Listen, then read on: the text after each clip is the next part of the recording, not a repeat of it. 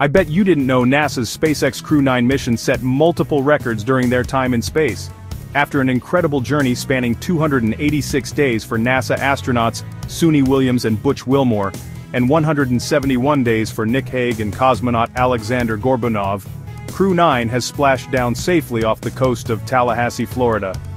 Their trusty SpaceX Dragon capsule, aptly named Freedom, brought them back home after a mind-blowing 72 million miles traveled for Hague and Gorbunov, and 121 million miles for Williams and Wilmore.